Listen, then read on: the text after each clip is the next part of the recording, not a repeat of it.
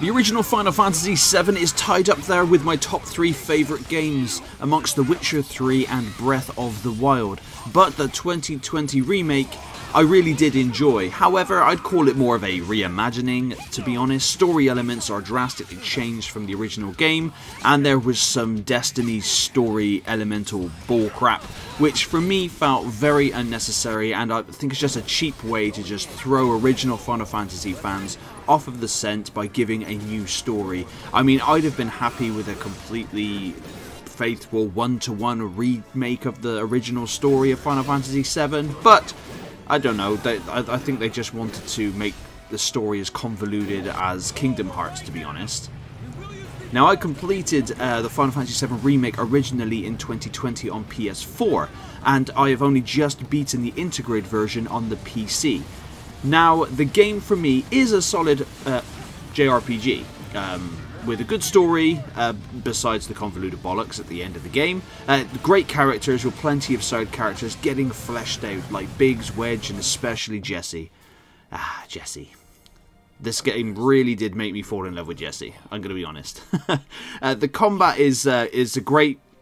It's a lot of fun, mixing up action and strategy, and the ability to be able to swap between characters for different situations, give them orders to use abilities, magic or items. Tifa's attacks are pretty cool, being able to string together a punching combo, then a whirling uppercut, and then quickly select the ability to be able to do the dive kick. You can create some really awesome combos with each character. Even Aerith is fantastic with her magic.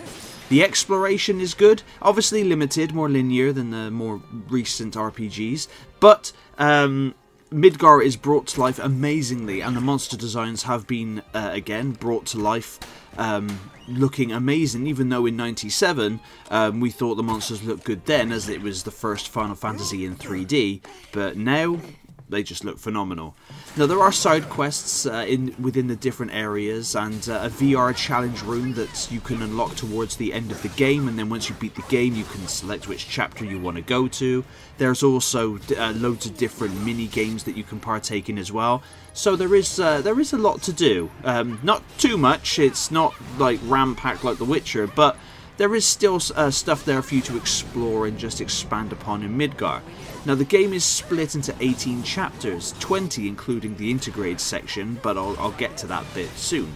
Now, I'm sure everybody already knows the story already. A mercenary called Cloud joins Avalanche, a group of people fighting back against the greedy and corrupt Shinra Electric Company by blowing up Midgar's reactors as they are draining the Earth of Mako. Now, along the way, Cloud meets Aerith, a mysterious and important young woman, and, well, the other heroes get wrapped up in helping her, and they set out to save the world from Meteor. Now, of course, that's more going to be in line with the other remake parts. I think there's going to be 3 in total.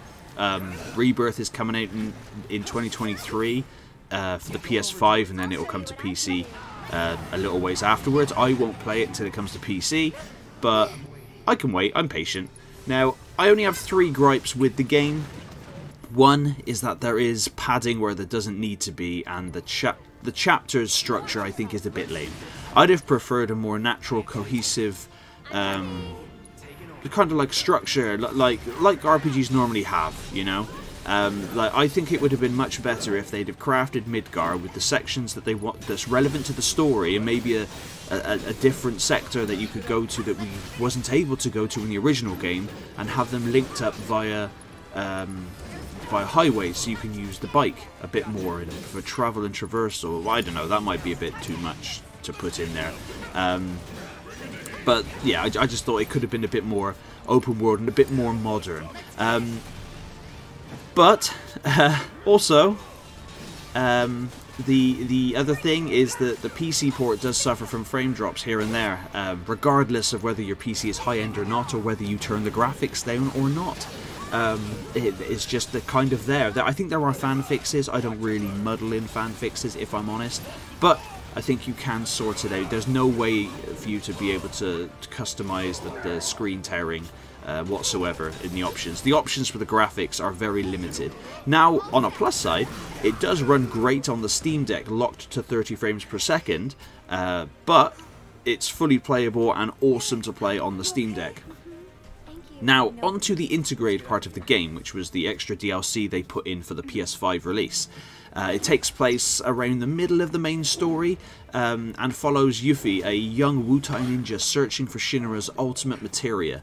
Interestingly enough, in the original game, Yuffie, like Vincent, were characters that you could complete the game never even meeting or having in your party, which is pretty cool, you know, being able to play as her now, as she has a very wicked fighting style that's very fast and flashy.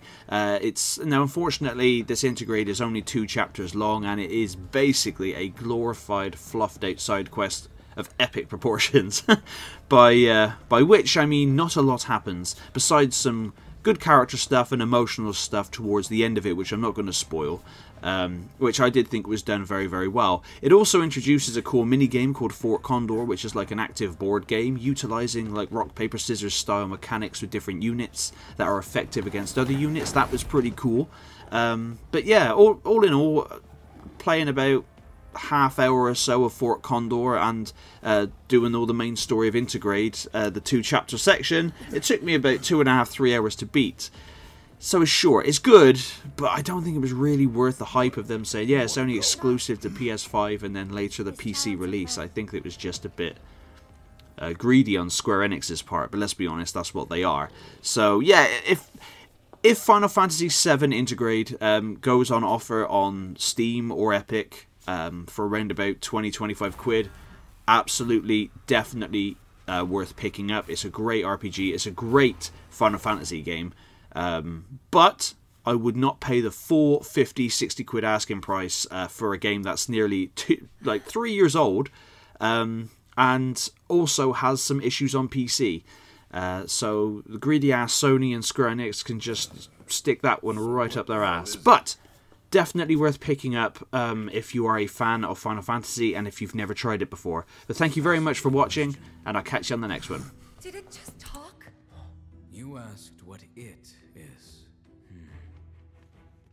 I am that which you see before you, nothing more.